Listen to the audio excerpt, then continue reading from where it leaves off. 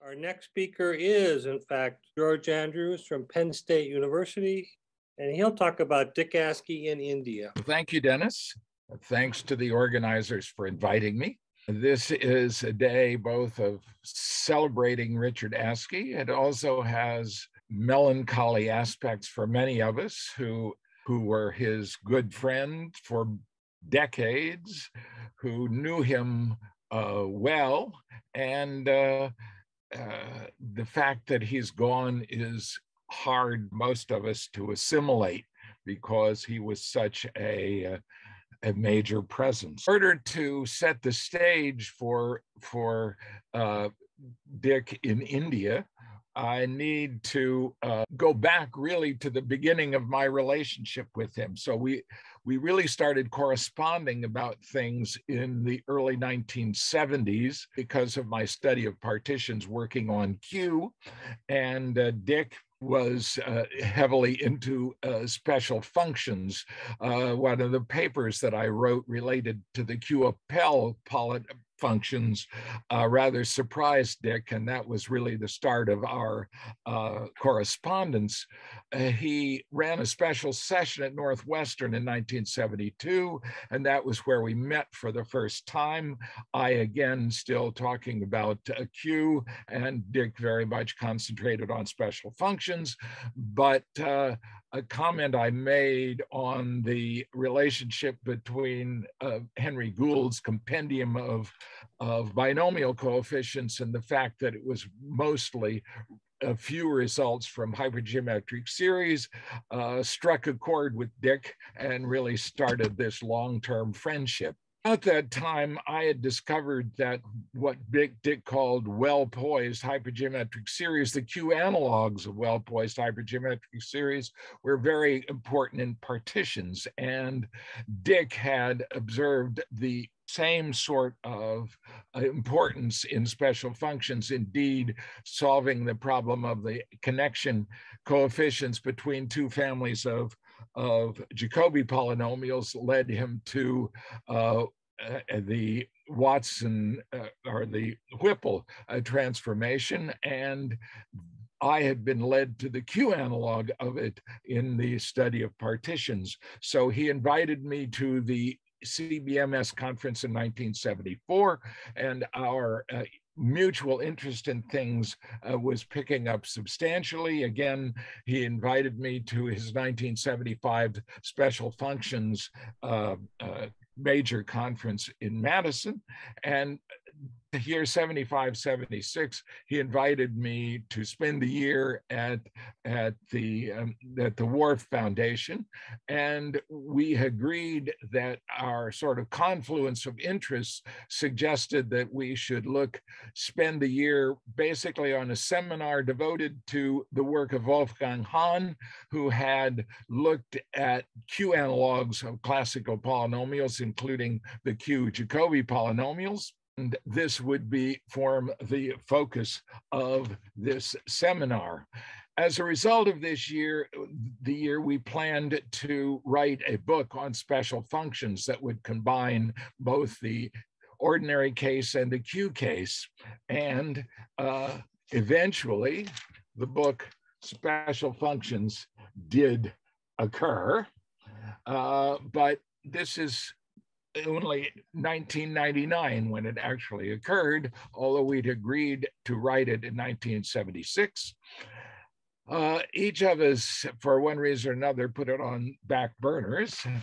I actually wrote 3 chapters early on, which are here in manuscript form, and didn't make the final cut that was actually published by Cambridge. Fortunately for us, Ranjan Roy was very interested in this and basically joined us and was the moving force that actually finally got special functions published. In any event, our collaboration in 1975-76 was coincident with, in the spring of 1976, I attended a couple of conferences in Europe, and to my good fortune, found what is now called the Ramanujan Lost Notebook in the Trinity College Library in Cambridge. and took a copy of it back to Madison to share with Dick. And this sort of spurred interest in Ramanujan and Ramanujan's work. In early 1980s, I went to India and had a chance to visit Mrs. Ramanujan, Ramanujan's widow, who lived into her 90s. And there were stories about this in the New York Times and in the Hindu. And in the Hindu article, Ramanujan's widow said that nothing had been done to really commemorate Ramanujan. There were no statues or busts or anything like that, which, knowing Dick and his enthusiasm for things, caused him to commission Paul Granlund, the sculptor of whom Dick had bought several pieces, to do a bust of Ramanujan. And so this is sort of show and tell day. And so I hope that everybody can see the bust of Ramanujan right there. So this is the Granlund bust. I would have held it close to the camera, but it is very heavy, so it's going to have to sit there. In any event, Dick commissioned this, basically provided the financial backing in case it didn't sell, although Dick was confident it would sell. There were 10 copies of the bust made, and indeed all of them sold, so that he lost no money on this. It was something that caught the imagination of many people, and certainly made a significant impression on people, in addition to what was then becoming Dick's major output with regard to the work of Ramanujan. He had, in his words, caught the Q disease. So now I hope to really start talking about India and the, let me see here, here we are. I should tell you that there were actually, I think, a total of 8 conferences in India and Sri Lanka. Dick attended 6 of them, and I attended 7 of them. The only one Dick missed that I went to was Gorakhpur. The one in Colombo in Sri Lanka, neither of us went to, and we were rather pleased that we had not gone, in that after the conference, Larry Washington, who had gone, reported to us that he and a colleague reckoned that 5 minutes earlier they had been standing at the portion of the train station where the explosive blew up. So we felt that probably, at least I had promised my wife that if she would let me go to India, I would not go to Sri Lanka, where there was significant civil unrest. In any event, the first major conferences started in the south of India.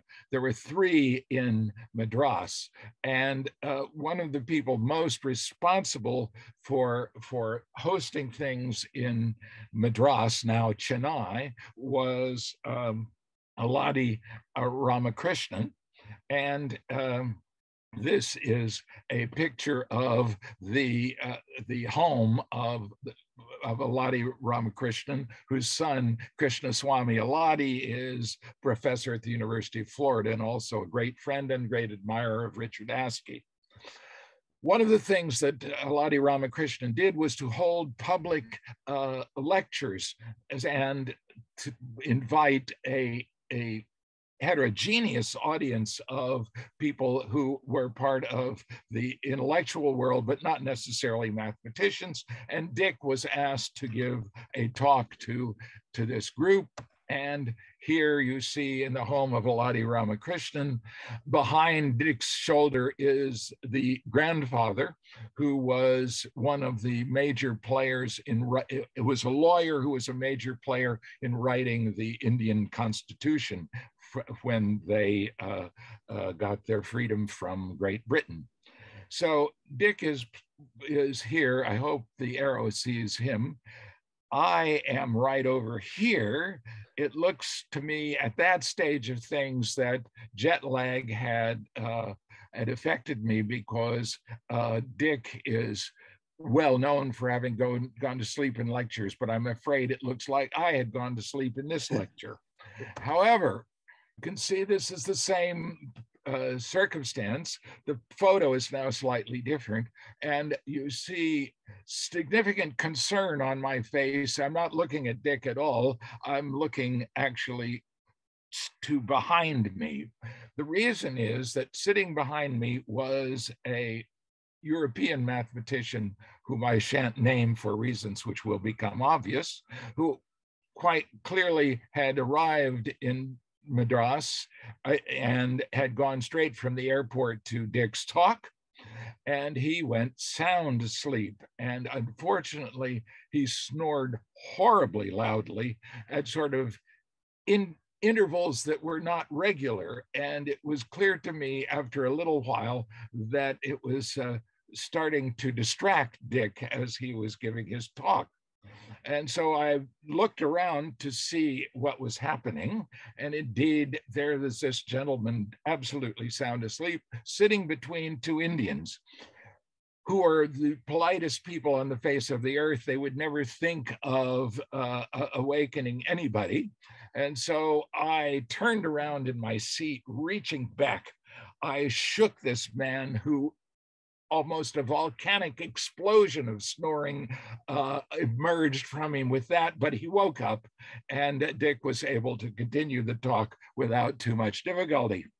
This next picture is Aladi Ramakrishnan with Dick immediately after the talk.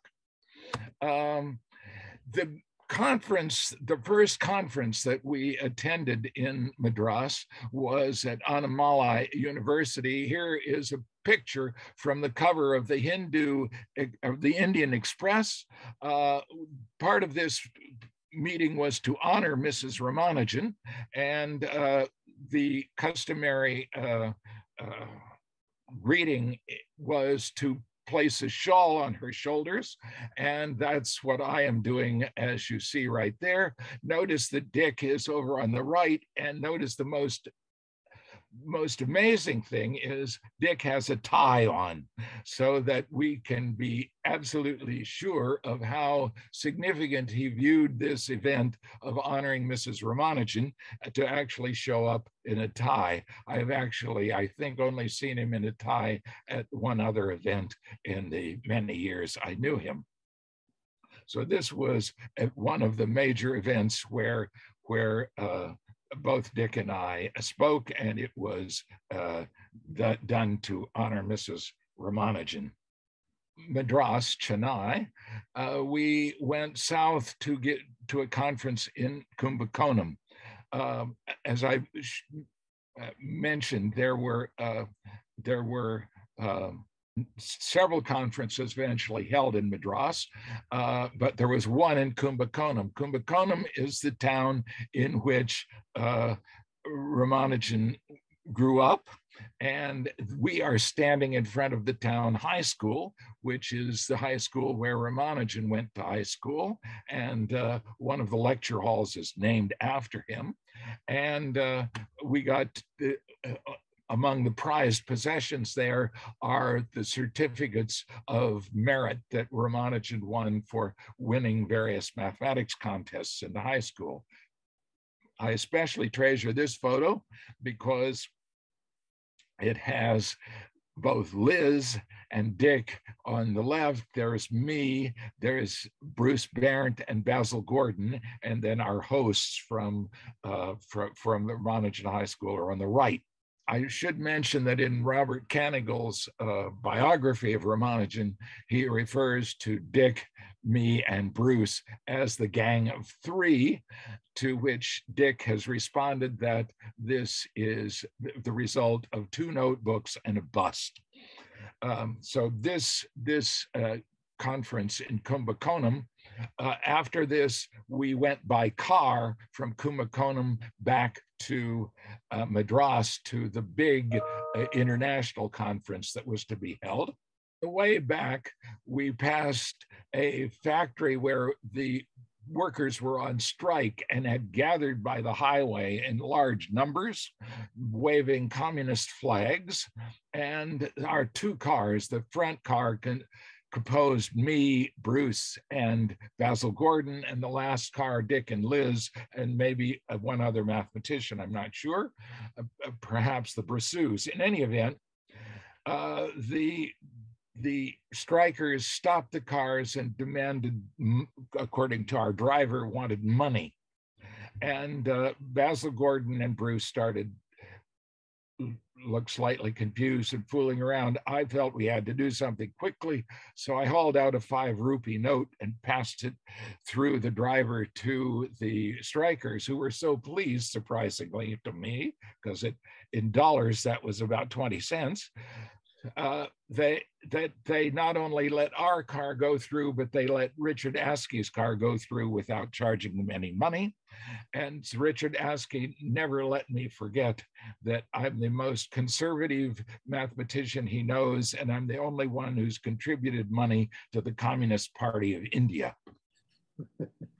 Back in Madras, there was the big conference went on where Rajiv Gandhi, the then Prime Minister of India, kicked off the conference. And as you see here, this is from the front page of the Hindu. Gandhi is standing, speaking on the left, and Mrs. Ramanujan is seated on the dais. So this day was also the day that the Narosa publication of the Ramanujan Lost Notebook, which originally came out looking like this. I hope everybody can see this. This was the day that it was released to the public. And I had been asked to write the introduction to it. So in the middle of the presentation, Rajiv Gandhi was to give to me a copy of the notebook. Shall we say, I don't know that I did exactly the right thing, but I wanted the gang of 3 to each have a copy of this notebook, actually signed by Gandhi. And so I had 3 copies of it, which I took on stage, perhaps a little confounding Gandhi, but he nonetheless happily signed all 3. Indeed, the one he's signing right now is the one that was for me. The one on the bottom is the one that I was intending to give to Dick. When the proceedings were over and I emerged from the stage with these 3 things, which were signed both by Rajiv Gandhi and Mrs. Ramanujan, I had one for me, I handed one to Bruce, and as I was handing one to Dick, a government agent came up, grabbed it, and said, "This will be very nice for the Department of Defense." At which time I melted down because I had not intended anything for the Department of Defense. This was to be Richard Askey's copy of the Lost Notebook. But fortunately for me, and perhaps international relations, Dick intervened, saying that he didn't really need the copy of the Lost Notebook signed by a mere politician. And so the government agent promised me that he would get another copy of this signed by Gandhi and sent to Dick. At the time, I did not believe him, but he nonetheless said that that was the case. And indeed, a month later, I was able to present Dick with the signed copy so that he actually got it, even though it was by a very circuitous route. So I hope that anyway, what happened after that conference was sort of the big dramatic event of the trip in India, because if anybody can see this picture, I hope, It is a headline from the Hindu, MGR passes away. Who was MGR? He was the premier of Tamil Nadu and was sort of a very populist Juan Perón type of personage. And when he passed away, riots broke out, and the demands by the public that nobody drive or move anywhere, and all of us were trapped in our hotels for 3 days, and wondering whether we would ever get out of Madras again. Eventually, after 3 days, all of us were allowed to leave. Both the Askeys and I went on to the conference on Pune. The only person I know who got out before us was R.P. Agarwal, who was then a vice chancellor in a major university in the north. And as a result, he had to, at 2 a.m., he and his wife, lying on the floor of a taxi cab with no lights on, threaded their way through Madras to the airport. But eventually, the Askeys and I got to Pune, where the next to last conference occurred, and finally the final conference in India at that time occurred in Bombay, now Mumbai, at the Tata Institute. So basically, this was an opportunity for both Dick and me to talk at length about Ramanujan. Dick's work mostly related to the aspects of special functions that he would talk about. I mostly spent talking about items from the Lost Notebook. Although this is, of course, just related to the 1987 trip, I should mention that in 2012, both Dick, Bruce, Bernd, and I were united again in conferences in India, and that was when the three of us were awarded honorary degrees at Shastra University, which houses the Ramanujan Prize that is given every year to someone who works in areas related to Ramanujan and who is 32 years of age or younger, because 32 is the age at which Ramanujan died. So that, I think, pretty well covers the things that I wanted to say, or at least covers the things that I could say about Dick in India. So I thank you all very much for your attention. Thank you. Questions for George. George, can you tell us what Dick talked about at those popular lectures? For example, the one where you went to sleep? Well, that's the problem, isn't it, Dennis, that I went to sleep. And also I had the problem of the large disruption behind me. But basically it was on the inspiration that Ramanujan provides. The possibility of saying much mathematically was rather limited because there was, I think, a whiteboard available, but we were still in the age of overhead transparencies, and he did not have overhead transparencies. So it was basically a historical account. Yeah, may I ask a question? Sure, go ahead. Liz writes in her Indian diary about your popular lecture, maybe at the same place. Yes, it was at the same place. And that you were also a magician, that you did a card trick. See that? Basically, everybody knows there's an old card trick which is just a number game. So it relies on the fact that the binomial representation of numbers. So you basically have cards with numbers between 1 and 100 on them. Somebody's supposed to think of a number. You show them each card and ask them if their numbers on that card. And then basically the cards that they answer yes to, the upper left-hand corner has the powers of 2 that add up to that number. So that is basically the card trick that I went through. The object was to lead into a simple aspect of the theory of partitions. So namely Euler's theorem that the number of partitions into odd parts equals the number of partitions into distinct parts. And that's easily done using this fact that every number has a unique binary representation. I have refined the card trick. I think you can actually find discussions of it on the web somewhere by using another theorem that says that every number is uniquely a sum of non-consecutive Fibonacci numbers.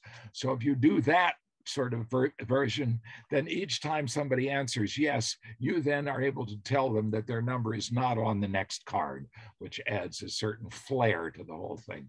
But that's the extent of my magician powers. For George. Say about this Indian diary by Liz. So it's on the web. So I recommend everybody to read it. It's very interesting. Yes, absolutely. But, she was fascinated by the country, by the people, by the culture, but she tried to understand, but she didn't succeed.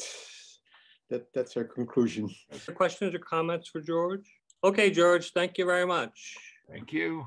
Thank you. The testimonial period, if someone would like to share things about Richard. Yes. It seems that we have a time for testimonials, an open space for time for anyone to make a testimonial about Dick. Do we have any volunteers? Sure, go ahead, Morad. Okay. When I went to medicine in 1974, I just graduated. And when I got to medicine, what Dick told me, I was supposed to be there for 1 year. So Dick said that, during this year, I'm writing this book on special functions, and I wanted to sort of like read things, see if any criticism or comments or something like that. And interestingly enough, he said that sort of the classical special functions are just, the theory is now complete, because the major problem that was left is the addition theorem for Jacobi polynomials, and this has been done. And, maybe, within a couple of years or something, we should find something else to do. So it was very interesting, because at that time, it was really believed that the sort of classical special functions, the theory is sort of complete. But what was interesting is that during the year, he started asking, these combinatorial questions and these other things. And then his correspondence with George, started to get him into Q series. And we were also supposed to write a paper on quadratic transformations, but we had so many other things to do that by the end of the year, Dick didn't write anything about that book, and the quadratic transformation paper was never written, but we did all kinds of other things. And, this MRC symposium that he held in 1975 was amazing. I mean, George was there, Bruce Byrne, Willard Miller, Ken Case, Tom Kornwinder, Ted Chihara. but Ted Chihara did not talk. But the speakers, Carlin and McGregor. I mean, it was, and with this kind of conference, it was clear that the subject is really not a closed chapter anymore. It's actually wide open. And then the following year, of course, George spent in medicine, and the whole scenery changed completely. I mean, and then we had all these great developments that happened. So it was a very interesting experience for me. Anybody else want to offer something? So I have a question for Murad. Were you there at the same time, Dennis? Were you a student at that time? I was a student when Murad was there, yes. And Jim Wilson also. Jim Wilson was there. I'll talk about that this afternoon. And Dick had another student, Dan Moak, who wrote a thesis in special functions. He was there then. Okay. Can I say something? Sure, go ahead. Hello, Dennis. So I used to laugh when Dick told me that people had felt that the age of special functions was over. I told him that from my perspective as a mathematical statistician, there were many, many problems that, as far as I could see, could only be attacked using special functions. And so I told him that I was just shocked that people could ever think that special functions was dormant and would never recover. And in fact, a few years ago, there was this famous conjecture, the Gaussian correlation conjecture, which people had, it was formulated in the mid 1950s, and it arose from a purely statistical problem, trying to construct 95% confidence intervals. And people tried really hard to solve this problem, and it wasn't solved until about 2014, and it was solved using, sure enough, generalized hypergeometric functions. Yeah, no other proof, and the proof is actually quite short. It's only about 6 or 7 pages. You know, nobody could believe it that the proof was so short, and to this day there is only one proof known, and you have to know you have to know your confluent hypergeometric functions and your 0f1s and your 1f2s. If you don't know that, you cannot solve this problem. So I think the future of special functions is alive and well, and will always be alive and well. Yeah, sure. You are a very brave man, Donald, to tell Dick that. You completely disagreed with him.